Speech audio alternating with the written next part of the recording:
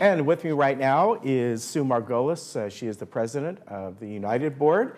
And a few things you're going to talk about. You had your meeting earlier this week. Right. Nice to see you today. Thank you. It was good to come in this morning. I love getting up in the early cold mornings and with rain.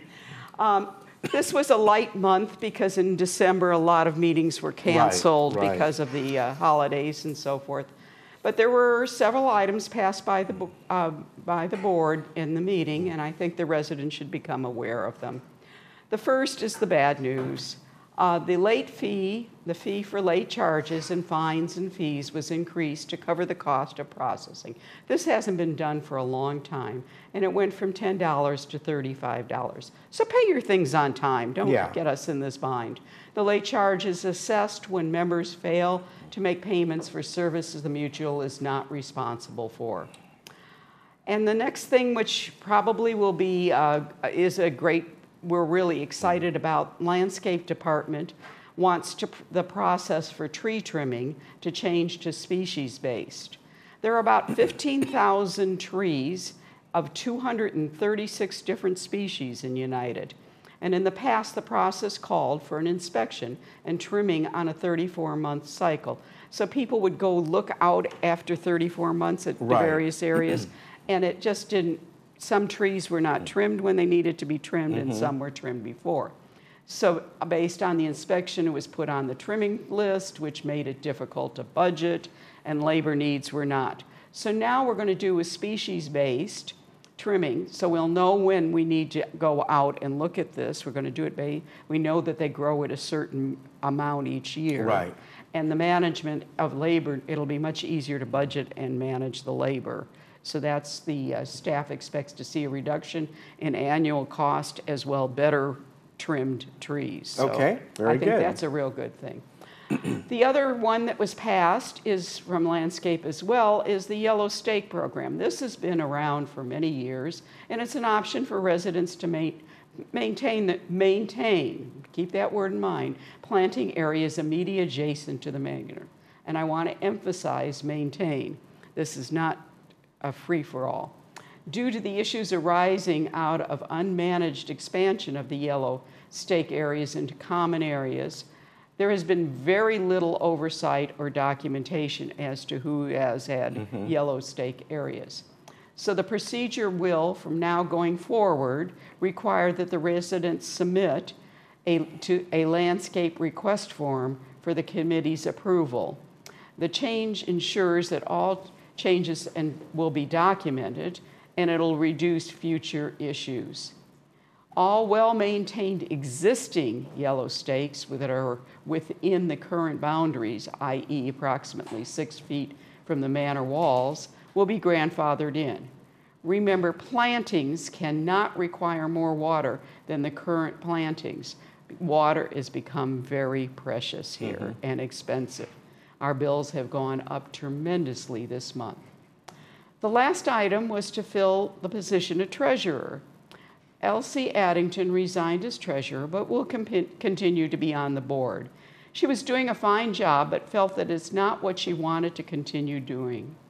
In her place, Brian Gilmore was elected by acclamation, and we're looking forward to his keeping our finances in line. I would like to alert our residents to the projects our committees will be working on this month. I'm putting together lists, and we're working hard to get a low-hanging fruit list together and get things done. So we're working on an informational sheet that clearly spells out the conditions and procedures for asbestos removal. We believe that some of the contractors are gouging our residents on this issue. Okay. On as far as just their charges or the way they're coming in, and when requiring work when it's not necessary, and things like that. So we're trying to make sure everybody's aware of what has to be done and when it has to be done. There is, in the Sterling Act, there is a requirement that we review all reserve fund expenditures, and we're putting together a procedure for that so that we keep control of the reserve fund expenditures. We're looking at the work orders, and we're looking in M&C why there are work orders open over 60 days. So we're trying to get a handle on getting the number of days that a work order is open and looking at how we can expedite and make sure they get closed quicker. Some of these probably just didn't get closed or whatever, but we're going to go through the database and try to clean it up.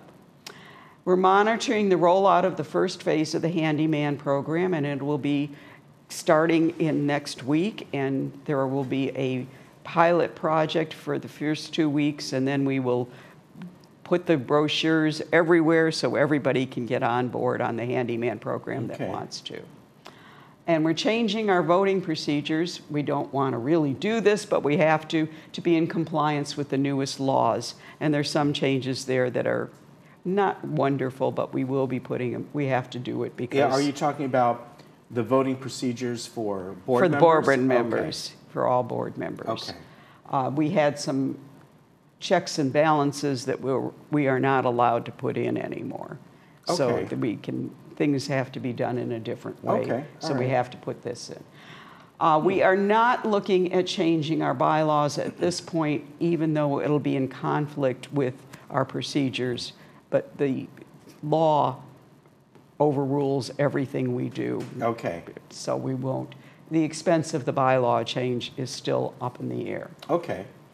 The last thing I want to discuss with you is that I've been meeting with the presidents of all the boards, the VMS, Third, and GRF, and we're trying to, as a unit, decide the priorities for the village as a whole and working to give residents a unified message. So we're trying to combine ourselves. We will want to do things together so we don't waste our resources and give staff conflicting messages. So we're working as a team now.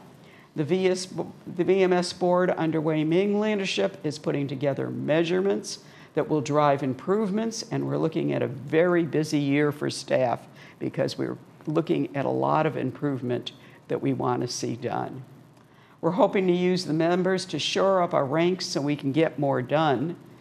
And if you are a resident that have something that you think should have a high priority that you would like to see some action on, feel free to let me know and I will add it to our prioritized list.